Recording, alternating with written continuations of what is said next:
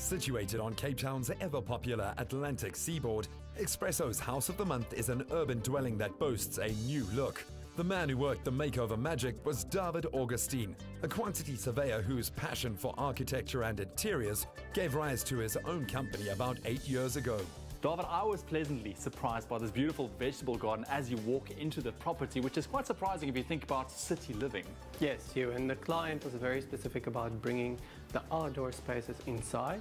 He wanted a functional garden, and so we thought it great to plant a vegetable garden that he can use inside when he prepares food. I absolutely love it. It's so refreshing. But you know what? Sitting on this couch, I feel almost at home. I feel so relaxed. I feel like I can breathe with these high ceilings. But this is not what it was like before renovation started. Totally not. It's been an old building that needed a lot of attention. So what exactly was it like before the renovations? Well, firstly, the building didn't have a double story. It was a single story with a corrugated roof on. We decided to remove that completely because the requirement for the client was also to have additional space. The client really wanted the house to have its own identity and to have an individual feeling about it. So if you looked at when you came up, you saw the tower that was in front of you. That was part of the new look and the new identity and having presence where it's standing at the moment. Well, I'd love to see a bit more of the house. Yes, absolutely. Let's go. A variety of plants are at home in vertical wooden frames to create a tranquil tapestry. It inspired clever play with yellow in the dining room. And here we are in the kitchen, and what a beauty. But don't they say that the kitchen is the heart of the home? Absolutely, and in this house it's very true.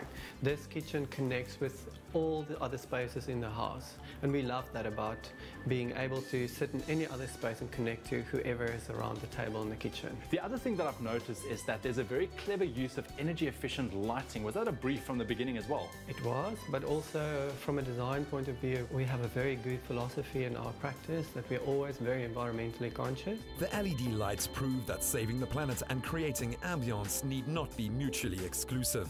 Their colors range from cool to warm, plus the bulbs need only be replaced about once every 30 years. The good thing is that you'll never have to change a light bulb in your life again. Perfect.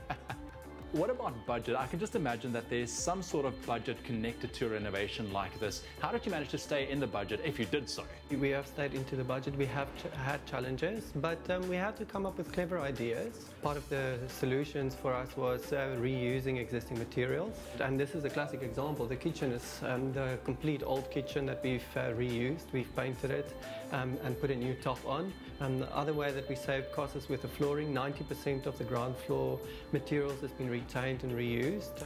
I think the one area that everyone's always interested in seeing is, of course, the main bedroom. Should we head up there? Yes, absolutely. Let's go. Oh, wow. You know what? I can totally understand why this is the area of the house that people really want to see. I mean, can you imagine waking up to that view? That was part of the brief from the client to bring the outdoors inside.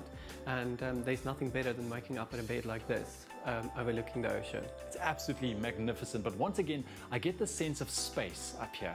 That's definitely part of our overall design. We enlarged windows to bring in natural light as much as possible.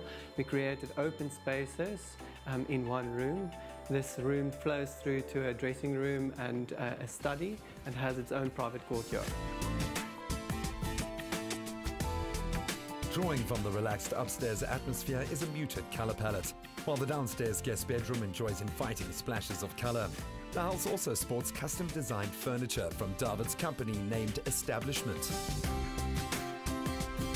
But I must be honest, that one of my favorite aspects about the main bedroom is, of course, this awesome shower. I mean, look at this. This really allows you to expose yourself to this view. But I think it's going to take some getting used to, I must say. Absolutely, but we've got some solutions for that. And by the press of a button. Would you look at that? And by remote control. Absolutely. I'm impressed. So when do I move in? Just give me your checkbook. I'll test the shower first. One can tell Ewan feels right at home. And all is as it should be in this revived and inviting urban space.